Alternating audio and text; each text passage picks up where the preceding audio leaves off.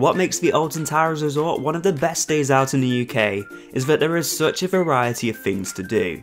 There's the rides, the roller coasters, live shows, entertainment, walk-through attractions, restaurants, I could go on. But let's just say there are plenty of experiences to check out. But along with everything you can do, there's also some things that you can't do due to safety precautions and park rules and regulations. So to save you scrolling through the website at all the terms and conditions, I'm here to break it all down for you and tell you the different things that you cannot do at the Alton Towers Resort. Now up first is a rule that guests, including myself, find the most annoying when people don't comply. Smoking is strictly prohibited across the park.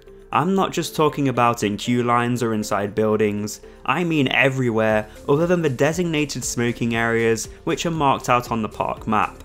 Alton Towers is a family park and also a very well maintained park, so this smoking ban is in place to stop the littering of cigarette ends. You might not know this, but smoking causes environmental pollution too. The toxic chemicals in the residues seep into soils and waterways, thereby causing soil and water pollution. So prohibiting smoking across the park helps stop littering as well as protecting the plants and vegetation from the environmental issues smoking causes. But if you do smoke, then there are 18 designated areas across the park. You're never far away from one of these areas, so be sure to check the park map to find the closest one to you. And please, don't smoke in the queue lines, because it is never nice for the guests around you. Now you're probably aware that your 2-year-old child won't be able to ride Oblivion, but do you know the minimum and maximum height requirements for each coaster and ride? If not, let's go through them all. So for most of the rides and attractions in CBeebies Land, there are either no restrictions, or if you're under 1 meter tall, then you have to be accompanied by an adult. This is the same for the ride Jewel, however you have to be 1.1 meters tall to ride unaccompanied by an adult. For the attraction Go Jetters Vroomster Zoom ride, you have to be 1.25 meters or over to ride without an adult, and for the Frog Hopper, Octonauts roller coaster, Battle Galleons and the Runaway Mine Train, you have to be 1.1 meters or over to ride without an adult. Just before we move on to the big coasters, for the pirate ship The Blade, Marauders Mayhem and the Congo River Rapids, you have to be 1.3 meters to ride without an adult. So for the coasters The Wicker Man, Spinball Whizzer and 13, you have to be 1.2 meters or taller to ride. For Spinball Whizzer and 13, there's also a maximum height limit of 1.96 meters.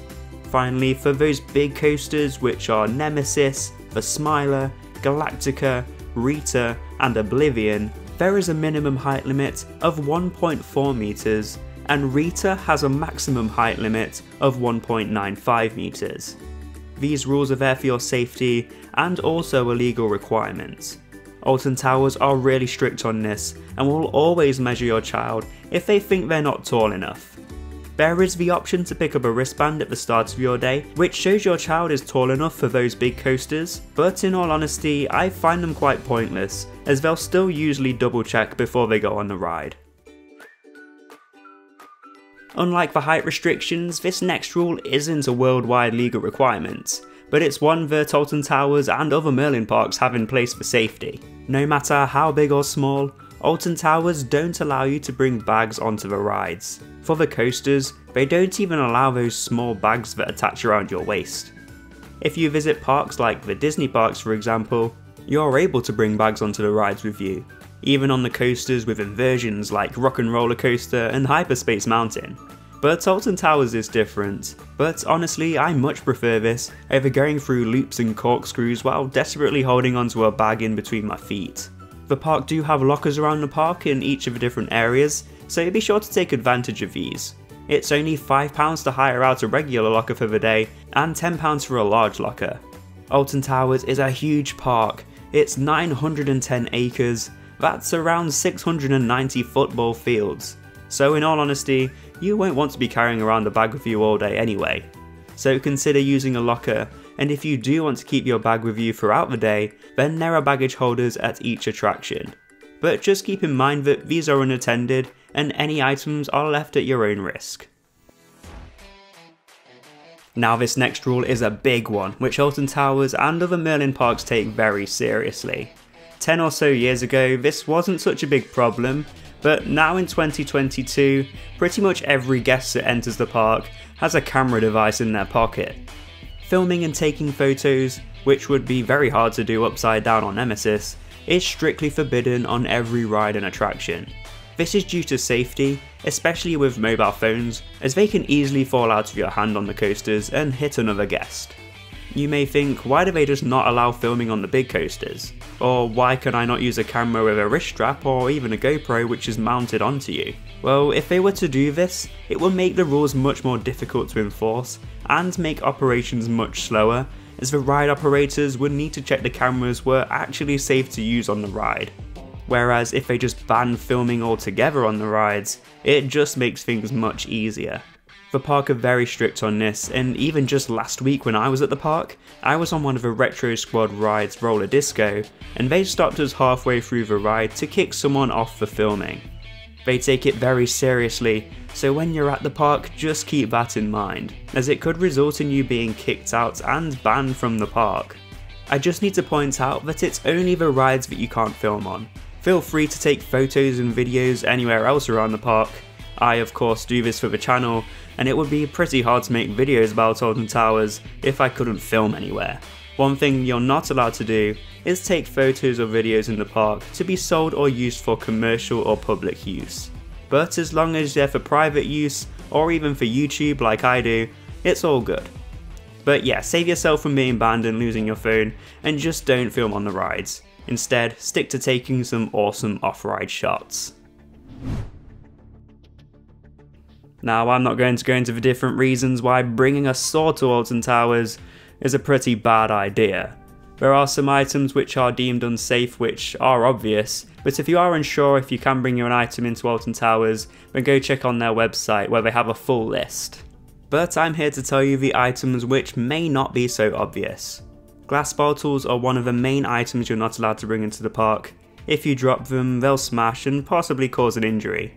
Bringing in alcohol is also a big no-no, and on top of that, anyone that tries to enter the park visibly intoxicated will be refused entry without the right to a refund. And obviously, illegal substances aren't allowed either. Skateboards, rollerblades, scooters, and also drones aren't allowed inside the park. This is another rule put in place for guest safety, and flying drones can cause all sorts of issues. Although all these items aren't allowed, you can bring in food and packed lunches and non-glass bottled drinks. By doing this, you'll actually save quite a lot of money when you're in the park, so it's worth considering it. Now I'm going to be honest with you, I've never really thought about bringing my cat to Alton Towers before, but if you are thinking about bringing your pet, then stop right there, because unfortunately, they're not allowed. The only pets allowed inside the park are guide dogs, hearing dogs, and assistance dogs. But please note that they will not be allowed on the Smiler, of course due to the height restrictions we spoke about earlier. It's also worth pointing out that if you bring your pets to the resort and keep them locked in your car, Alton Towers reserve the right to contact local authorities in relation to any animals that are left unsupervised or found in to be in any distress. So just don't bring them. I know Alton Towers is a park, but it's not the type of park that your dog will be interested in. Finally, this is one that not everybody knows about, but you think would be included in your entry ticket, and that is that you have to buy a separate ticket to enter the Alton Towers dungeon. In March 2019, this new attraction opened at the park, and I personally really enjoy it. If you've never done it before, then I would definitely recommend checking it out. But it will cost you £8 per person if you book in advance, and £10 per person if you book on the day. There used to be the option to book half-price dungeon tickets online if you were a Merlin annual pass holder, but now you have to book them when you're at the resort. So pass holder tickets will cost £5 per person. Seeing as you can gain access to other dungeon attractions across the UK as part of your annual pass, I'm not too sure why there is an additional charge for pass holders for the Alton Towers dungeons. It's a great experience though, and a really good one if you're visiting with family. I love all the actors at Alton Towers, they do amazing work all year round in different areas, and the actors in the dungeons are no different. so be sure to check it out sometime on one of your visits to the park, but just keep in mind that you will need to pay that little bit extra for your entry ticket. So these are some of the things that you cannot do at Alton Towers. If you can think of any other restrictions, then be sure to leave them down in the comments below for other viewers to check out. Some of these rules are put in place for your safety to make sure every guest that enters the park has an enjoyable day out. So be sure to leave your pet parrot at home, put your phone back in your pocket when you go on those coasters, and never smoke in the queue lines. Finally, if you did enjoy watching this video, then be sure to go check out some of my other videos, such as things to avoid at Alton Towers in 2022, UK theme park money saving tips, or go check out some of my vlogs. And if you enjoy watching those videos, then consider hitting that subscribe button and ringing that notification bell, because there is plenty more theme park and adventure content to come on the channel. Thank you all for watching, and I will see you in the next one.